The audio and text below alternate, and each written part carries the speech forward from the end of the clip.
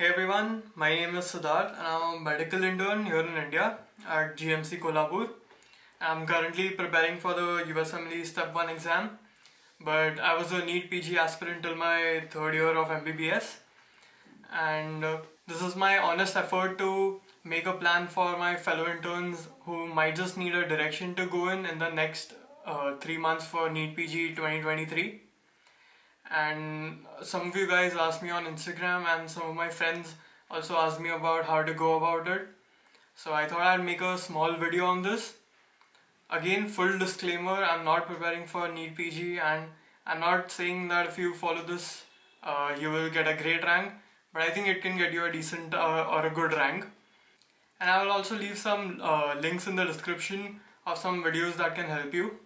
Let me begin by why I think I would have a great plan for NEET PG, and I began using Marrow in my second year as the main resource for NEET PG, and I used it all throughout second and third years, and even in the COVID lockdown, and managed to finish these subjects right here. From all of the 19 subjects, I had finished 13 subjects. And I wish I could show you my Marrow account and show you all the modules that I had finished. But I remember that I had studied and finished 13 of the 19 total subjects of NEET PG and the Mbbs syllabus before I entered my final year of Mbbs.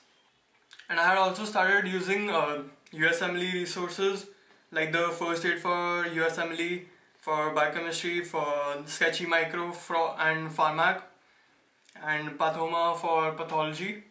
And so out of the remaining 6 subjects, I had started 3 of them, and 3 I had not started, which were anesthesia, dermat and psychiatry.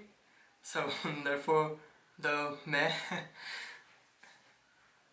And I can confidently say that I would have finished it all by the end of final year of Mbbs, and probably even revise some of the major subjects while I was studying for the theory exams like medicine, surgery, OBGYN and pediatrics. And this would be the ideal plan, to have finished all subjects before entering internship, and then in internship I would focus totally on revisions and question solving and giving mock tests and grand tests and finding out my weak spots and working on it all throughout the year. I was completely a Marrow user, and so I know about the intern mode and heard a lot of people talking about it, and you can finish studying faster. I would recommend this mode for people who are starting their NEET PG preparation in internship and couldn't study much because of their heavy postings till now and want to try and get a decent rank. I personally have not used this mode, but from what I've seen and heard, it covers most of the important things. And you can use whichever platform's intern mode you are comfortable with. I have never used Prep Ladder or eGurukul, so I just cannot comment on any of it, and I can't even suggest you use them. But if you have been using any of those resources, then just keep using them.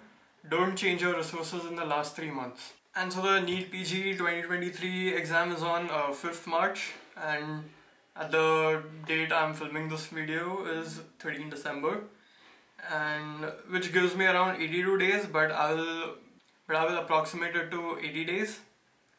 And so use intern mode for 80 days.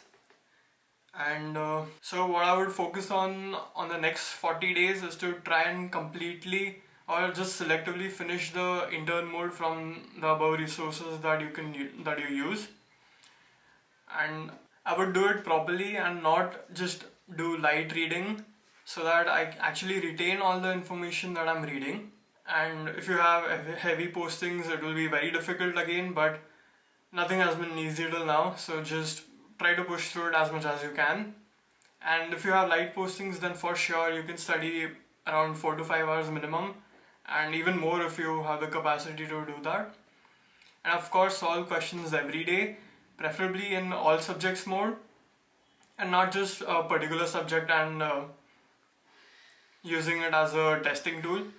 Use it as a learning tool and read from the explanations of each and every question. Then in the next 20 days I would do another quick revision along with question solving, again in all subjects mode and learning from the questions rather than using it as a tool to assess my progress.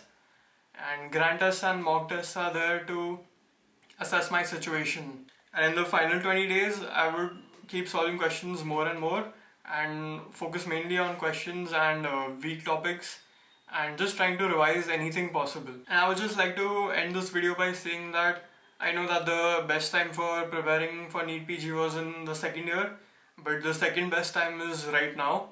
And if you're watching this video after 15 days, just subtract the number of days from the initial total number of days left and start preparing.